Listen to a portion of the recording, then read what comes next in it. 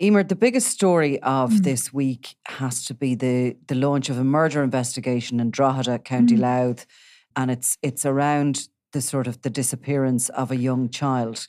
Now, we should be really careful in what we say, but we're going to try our best to describe what's happened and what's going to happen going forward. Yeah, because, obviously there's a lot of legal reasons for not going into things, but you can't get away that it's the biggest story of this week because it's so shocking that an 8-year-old boy is missing, presumed dead. It's very rare for Gardai to actually presume to launch a murder investigation when there's been no body found. They've only done it in cases of, missing women who were missing for a long, long time. And it's taken ages to launch the murder inquiries. It could be like, it's usually an anniversary, and I think in the case of Deirdre Jacob, I think it was the 20th, it was a long, long time.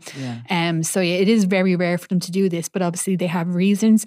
Nothing has been made clear about these specific reasons, and obviously there's things we can't say, but essentially there was a missing person report filed in August for Kyran Durnin. He's an 8-year-old boy, lived very close to Drogheda town. And it was believed that there had been a sighting 2 days previous to that, but Gardai have been investigating since then, and they've now come to the conclusion that he hadn't been actually sighted this year. That's what sources are saying, that he potentially has been dead for months.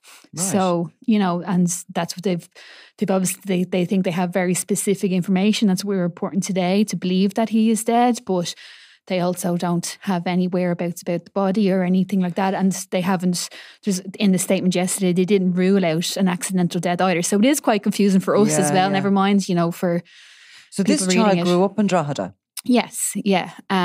So he is an 8-year-old boy. He's as far as we know, he grew up in Drogheda. And, he has been last seen, we thought initially in August when the initial missing reporting case was filed, and now it's believed that this is not the case. The Gardai locals told us this week that, Gardai had been around in recent weeks asking, if they had seen the boy, if grandchildren were playing with the boy. So how do the Gardai handle this? Have they made appeals? So let's take it, okay. So this is a missing child. They have no body. So what they will need to do is now work backwards to try and find out when he was last physically seen, where. Exactly. And they have said that they haven't, it's been said that they have come to the conclusion that he hasn't been seen for a long time, for months, despite initial belief that he had been seen recently before he was reported missing. So they've obviously used that, but they also have specific information. We can't say what that information is to suggest that they believe, obviously, as we said, they don't do this lightly, that the child is presumed dead. But I guess they've issued an appeal for information. I was talking to a detective today. Yeah. Just to sort of ask hypothetically how you'd handle this situation. Yeah. And they said basically that you would have to draw up a timeline. So there will be, say, going back to 2022 when they have the last official sighting so far. Now, there could have been sightings since then, but they will have to draw up a timeline geographically and try and approach where he should have been, I suppose, during those periods of time, what addresses he should have been living in, and they'll have to go basically and investigate around them, speak to neighbours, speak to anybody within those locations to suggest, was it him? Was he seen?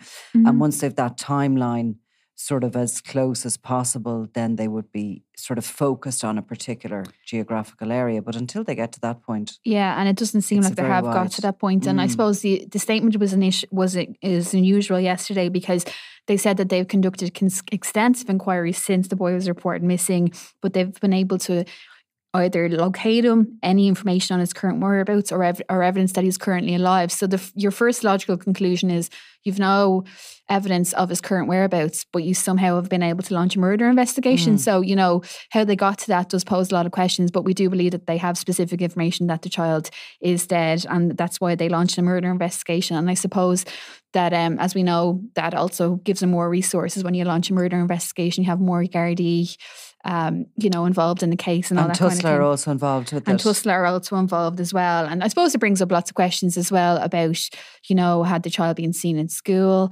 I think if there's 20 days where a child hasn't attended school, that becomes a legal issue, and all those kind of questions. And this will be something that the guards are obviously looking into as well.